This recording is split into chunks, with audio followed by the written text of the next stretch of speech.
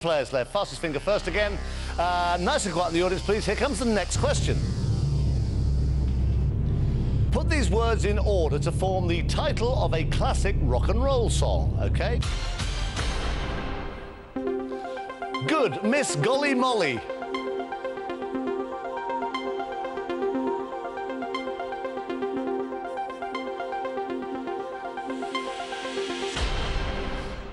Great panic amongst the remaining contestants. Right against the clock, these, let's see, it seems very straightforward. The right order, I think probably the whole country knows this. Good, golly, Miss Molly. That's the right order. Now, 8 left. How many got it right? Out of 8, most of them probably.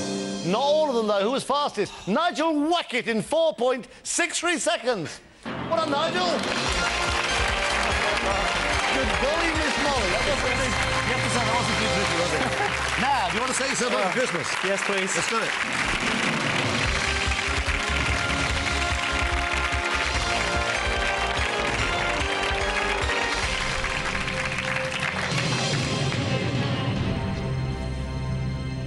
This is Nigel Wackett, a teacher from Hackney in London. Up in the audience is friend Virginia, who's the head teacher at his school, so everyone had better behave themselves.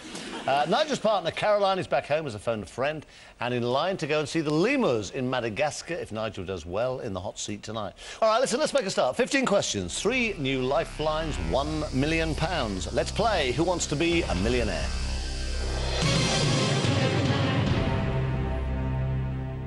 OK, question number 1 is for £100. Here it comes. Someone who is old-fashioned is said to be behind the what?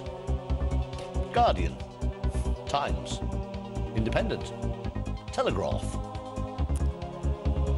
Times, Chris. Times is the right answer. You got £100.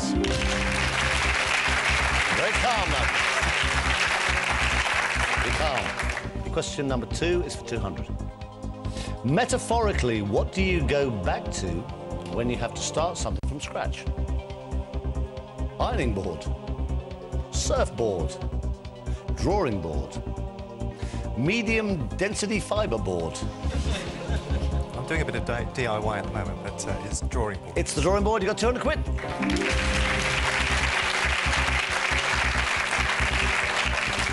Hopefully they're very straightforward. This end of the scale, they do get harder. But you've got 3 lifelines. Have a look at number 3. It's for £300. Which of these is traditionally heard before a race?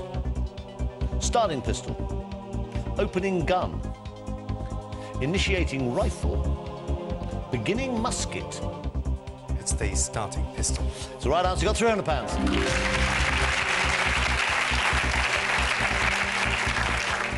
OK, question number 4, £500. Here it comes. Which of these is an expression of relief at being free of something troublesome?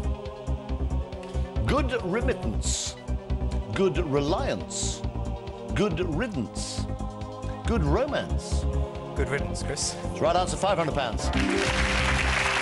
One more will guarantee you £1,000. Last point, you could go home with nothing at all. I'm sure it won't happen. You've got a 50-50 phone a friend and ask this audience there. This is question number 5. In an academic or religious institution, a refectory is a room used for communal what? Exercise, singing, meals, showering. Now, you ought to know about academic institutions, what with you being a teacher. Not religious, though. But I'm pretty sure it's meals. Let me just check through it. Take your time.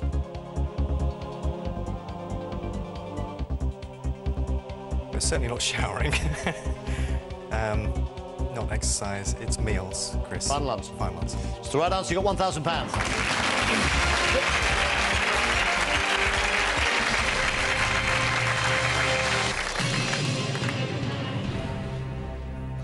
Question number 6 is for £2,000. You're guaranteed £1,000.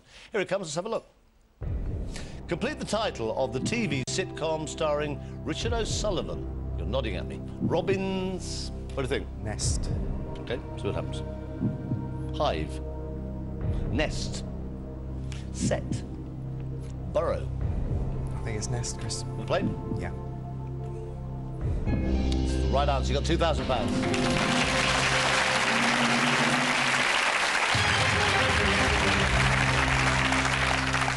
Trying to think who else was in it. Was that with Tessa Wyatt? It was when I was a boy, I remember that, but long, long time ago, yeah. Yeah, I think it was.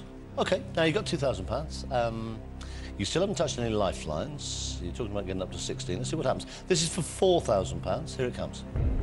In which English county is the Eden Project, a giant multi-dome greenhouse containing plants from all over the world? Lincolnshire, Norfolk, Cheshire, Cornwall. Do you know, I thought it was either Devon or Cornwall, and it would have to been a 50-50, but it's definitely Cornwall. Definitely? Definitely Cornwall. Final answer? Yes. Caroline would kill me. It's the right answer. You got £4,000.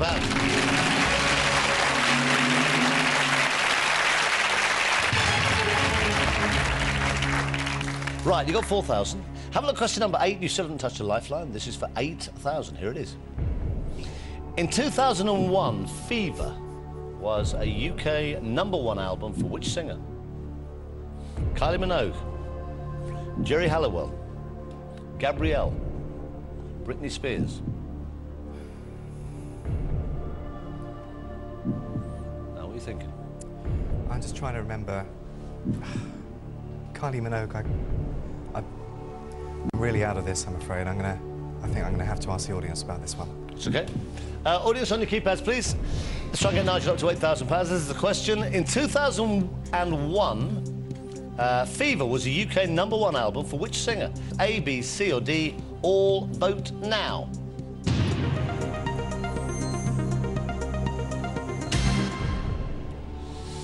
Uh, 76% is high, are saying Kylie Minogue, 80% Geri Halliwell, 3% Gabrielle, 3% Britney Spears. It's your call. It's quite a big majority, but yeah. It's up to you.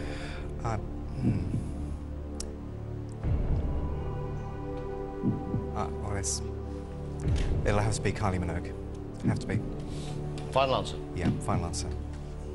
It's the right answer. They got you £8,000.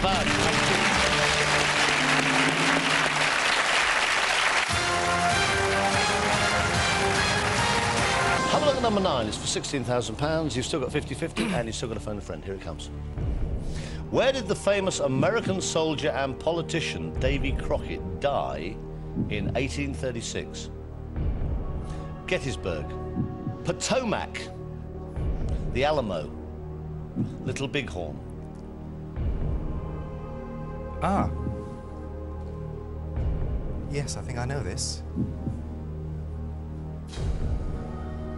It was a shaft of light, wasn't it? It was. What happened? I just thought, I'm never going to get this. But I'm pretty sure I know that he died in the Alamo, along with some other famous character as well. Take your time. Well, it wouldn't have been Gettysburg, not in 1836. Potomac. Little Bighorn was Custer. I'll play the Alamo. Final answer. Final answer.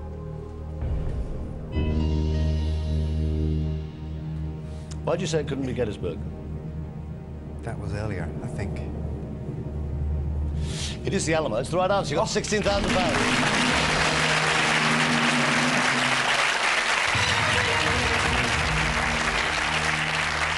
It all gets a bit serious at this level, doesn't it? Yeah. You're 6 away from 1 million. You're 1 away from 32,000.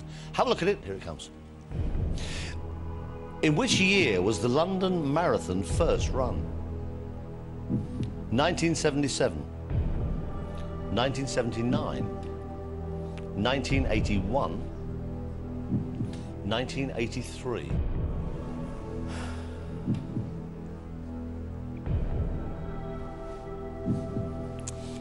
Yeah, they're so close together, those dates.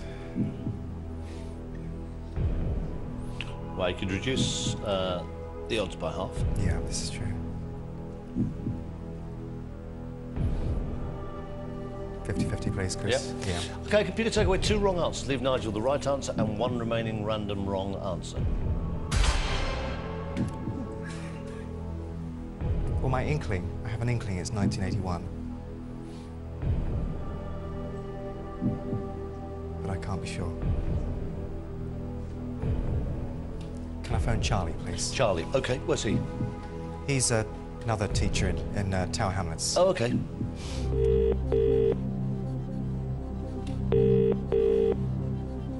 Hello? Charlie? Hiya. Hiya, it's Chris Tarrant here. Good evening. Crikey, O'Reilly. Crikey O'Reilly. We're right in the middle of Who Wants to Be a Millionaire with Nigel, but he's stuck on £16,000. Right. Charlie, with your help, we can get him up to 32,000. There are only 2 options. There are only 2 left. Okay. OK, fingers crossed, Nigel. You've got 30 seconds. Your time starts now. Charlie, Hiya. in which year was the London Marathon first run? 1981 or 1983? I would guess it was 1981. I wouldn't be 100% sure, so I'd say it was about 70%, but I'd say 1981. But like I say, I'm not 100% sure. Okay. Okay. All right, cheers, mate. Bye-bye. Thanks. Is this where you said Caroline might kill you? Well, I do have a little inkling, and Charlie has the same inkling. So, obviously, I'm tempted. I'm really tempted. It's up to you. 1981. Final answer.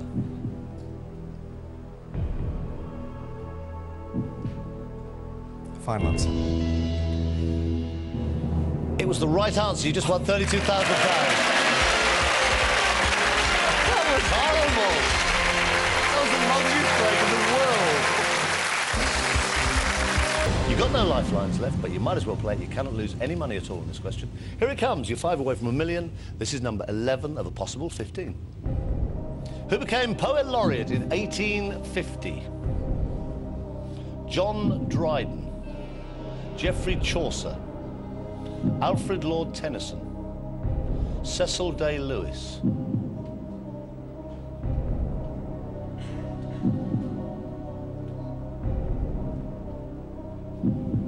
It's going to be another guess.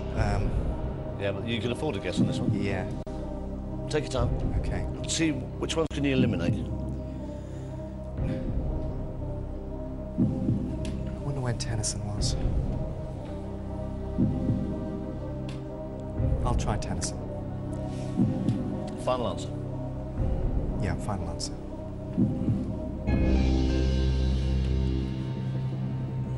You've never heard of Cecil Day Lewis? No. Doesn't really matter, it wasn't him. Alfred Lord Tennyson is the right answer. 64. Give us the other one back. You're guaranteed 32,000, but at this moment, thanks to your knowledge of literature, take it. Yeah, £64,000. Well played. Chaucer was never a poet laureate. Cecil Day Lewis was actually, but much later in 1968, and Dryden was much earlier, as you said, in 1668. It was Tennyson. Now you've got £64,000. You are 4 away from $1 million. Serious stuff, this. You've got no lifelines left, but the next one is worth £125,000. Take a look. This is question number 12. Lithuania has a coastline on which sea you're smiling. Are you Lithuanian? Perhaps. I might be. What do you want to see come up there? I think Baltic. OK, see what happens. Baltic Sea. Aegean Sea. Red Sea. Caspian Sea. No. No. It's definitely Baltic Sea. Definitely. Final answer. Final answer. You can't wait to get this one, can you? It's the right answer, £125,000.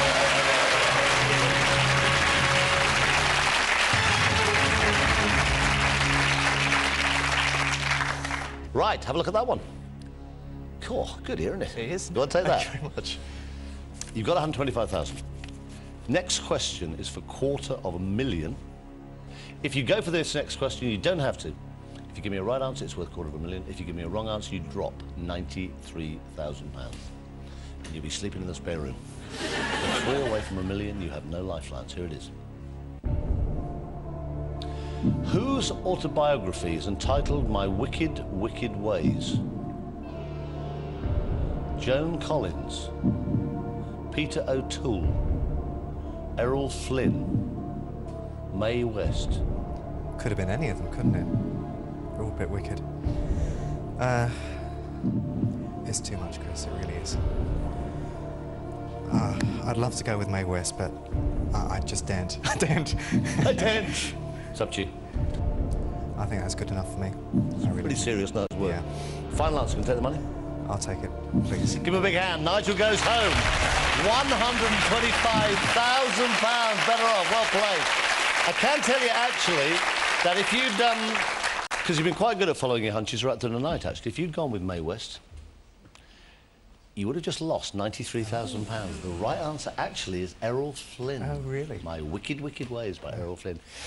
Give him a big hand. Nigel Wackett goes away with £125,000. Well played.